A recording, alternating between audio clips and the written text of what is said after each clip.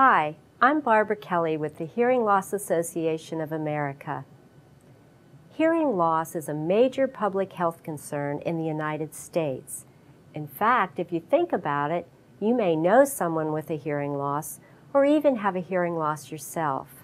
About 30 million Americans are affected by significant hearing loss, and that is a 30 decibel or greater hearing loss. Hearing loss is a sudden or gradual decrease in how well you can hear. Depending on the cause, it can be mild or severe, temporary or permanent. Congenital hearing loss means you are born without hearing, while gradual hearing loss happens over time.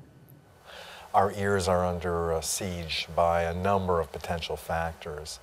The most common forms of hearing loss relate to a combination of the aging effect and exposure to noise. Being exposed to everyday noises, such as listening to very loud music, being in a noisy work environment, or using power tools or a lawnmower can lead to hearing loss over many years.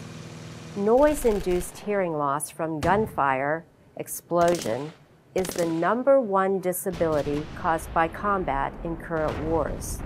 More often than not, severe tinnitus, or ringing in the ears, will accompany the hearing loss and may be just as debilitating as the hearing loss itself. Other causes of hearing loss include earwax buildup, an object in the ear, injury to the ear or head, ear infection, a ruptured eardrum, and other conditions that affect the middle or inner ear.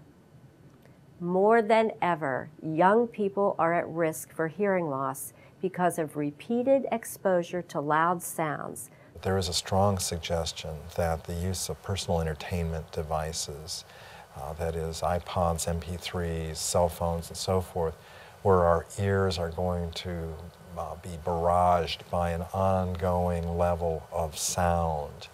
In some cases, it can be a relatively mild amount of sound, but the fact that it is continuous over many hours in a given day for so many young adults in our society suggests that there may be a burden of high-tone hearing loss that is coming directly from the use of personal entertainment devices.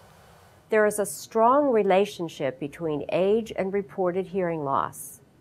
The progressive hearing loss of aging, especially if it's superimposed on a background of Meniere's disease or a medical condition of the inner ear or a background of noise exposure, means that a lot of individuals in their 70s and even 80s have experienced a profound level of hearing loss by that stage. In age-related hearing loss, known as presbycusis, changes in the inner ear that happen as you get older cause a slow but steady hearing loss. The loss may be mild or severe, and it is always permanent. In older people, a hearing loss is often confused with or complicates such conditions as dementia. Hearing loss is an invisible condition. We can't see a hearing loss, only its effects. Because the presence of a hearing loss is not visible, these effects may be attributed to aloofness, confusion, or even personality changes. 3 of every 1,000 children are born deaf or hard of hearing. Even a mild hearing loss or a one-sided hearing loss can affect schoolwork.